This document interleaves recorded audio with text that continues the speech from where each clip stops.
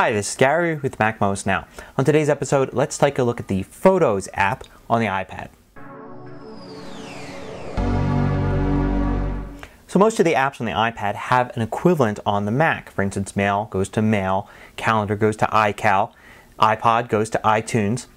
But Photos on your iPad is a little different. It's a very stripped down photo viewer, not at all like iPhoto. Let's take a look. So I want to show you the Photos app on the iPad. And here you've got several different albums comes up. Let's start here with the photos. This is just one long list of all the photos that you've been able to sync from your computer and also that have been saved individually to the iPad.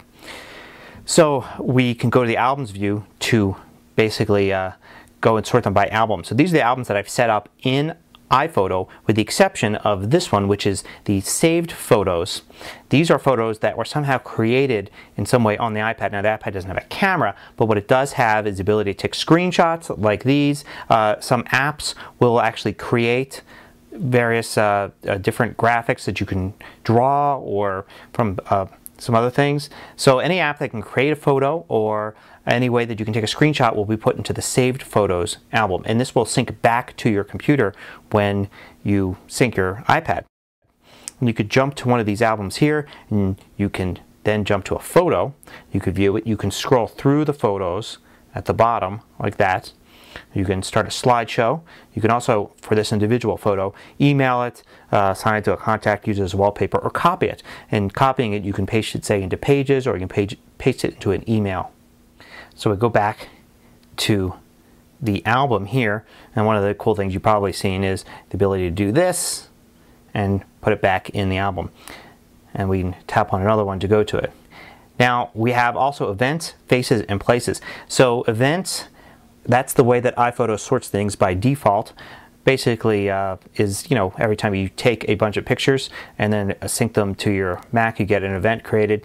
Also faces, which is something you create in iPhoto. And places, that's something that you might see in iPhoto, but this will work on your iPad even with pictures taken on Windows if they're geotagged. And your iPad will put them together. So you could jump to, say, a pin and actually view what's in there as an album, just based on it being in the same place. Now when you're looking at any grouping of photos, you can press this button here, and instead of getting a choice right away of what to do with these, you can then select them, and you can select 3 here, and in this case I can email all 3 or copy all 3 to the clipboard and then paste them in something else. Now if I do this with the saved photos, I can actually have one more option, and that is to delete them. So looking at a photo here, we could zoom in on it and then pan around, zoom back out.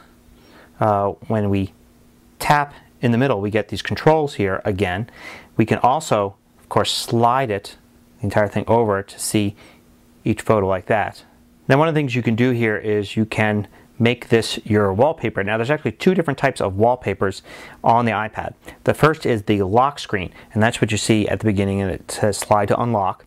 And then there's also the home screen, and that's actually what's behind all the icons that you can see. So you can set one or the other or both to a particular image. Emailing a photo is also very easy. Tap there and it'll create a new email message without ever leaving the Photos app. You type "to" in the subject and you can type a message. You can see it's pasted in there. Now my test shows that it's not the original image that you're emailing. This is a pretty large 5 megapixel image here, possibly even more. But emailed, it comes out to be about 2 or 3 megapixels, which is still pretty good.